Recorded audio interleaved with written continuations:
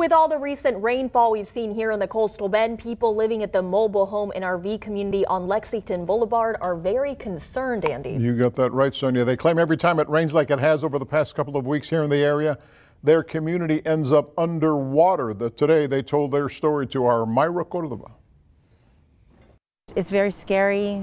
You have to lay awake at night. A neighbor who doesn't want to be named says flooding is a major problem. Afraid that the water's going to come in to your home or destroy your property. At Gateway Mobile Home and RV Community. They actually put it up on the sign up front now that says heavy rains come in, watch for wake. The community does have a drainage ditch, but it can only handle so much water. So when it rains for hours or even days, it overflows. We probably had 3 feet or so. These recent pictures showing how high water can get. Roll up their pants and they have to wade through the water. The sewage comes up. People stranded in their homes. I had to take a couple of people in my truck, and it was over the bottom of the door. You can't get your animals out. Your children can't go to school. But who's to blame? Gateway staff says part of the problem is uneven grounds. Businesses in front are much higher. The rainfall flowing into their property. It goes to the back of the property, the front of the property. Neighbors say it's also a drainage issue.